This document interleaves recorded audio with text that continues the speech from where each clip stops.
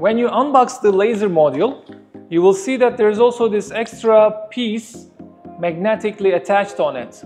If you're using HeadPLUS version 1 or HeadPLUS version 2, you will first need to attach this piece under the L bracket. But if you're using the HeadPLUS version 3, then you can remove this part, you won't need it, and you can attach the laser module on the designated place on the L bracket of the HeadPLUS. And you can attach the cable on the HeadPLUS, which is clearly labeled as laser. To activate the laser module, it's very easy. Make sure you are at the point mode and press and hold on any of the empty point slots. Once you do that, you will be given the laser option, and once you select it, the laser pointer will turn on. And you can see it's turned on right now, and there are some limitations to using the laser module. If you are under bright sunlight or daylight, the light coming out of laser may not be sufficient and it may not perform properly.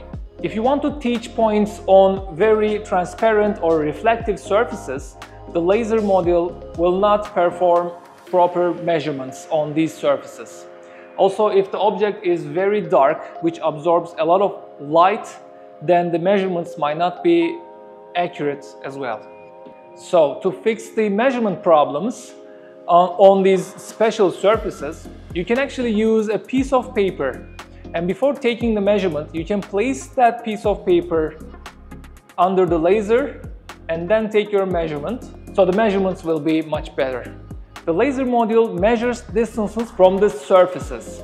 So, for example, you want to track this vase, but actually the point you need to track is right at the center of this object.